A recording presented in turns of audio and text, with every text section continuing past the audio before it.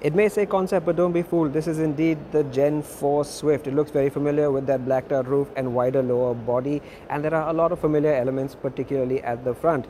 These include the headlamps on the grille, which are new but also very recognizable. Those headlamps are LEDs with a DRL signature that's quite familiar, and the grille is gloss black and dark chrome with ADAS elements which are unlikely to come to India.